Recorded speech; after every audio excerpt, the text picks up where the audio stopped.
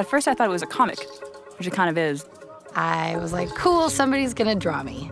Then Nicole started talking about animating it, and then I thought it was a cartoon, which it is, but it's not. It's both of the things.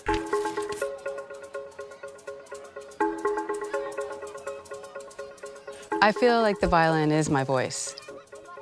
I always thought a woman's voice should be heard. It's not screaming and shouting feminism. It's taking it from a different angle.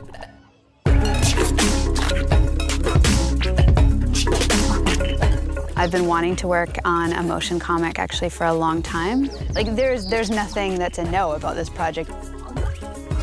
As I've been opening up to collaboration with the team, it's just been this really powerful coming together of emotional resonance and then creating story from there.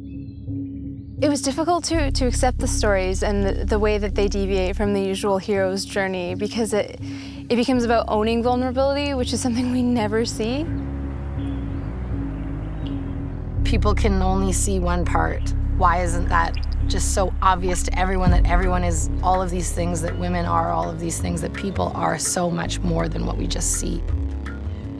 What does the true feminine look like if given the chance to express itself?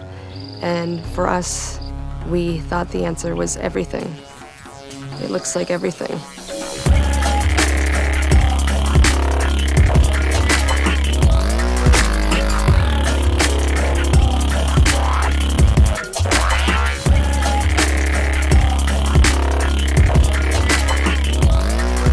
I want to see the hero's journey change to something where we are not erasing what's happened to us. We are not erasing our wounds, but we are embracing them.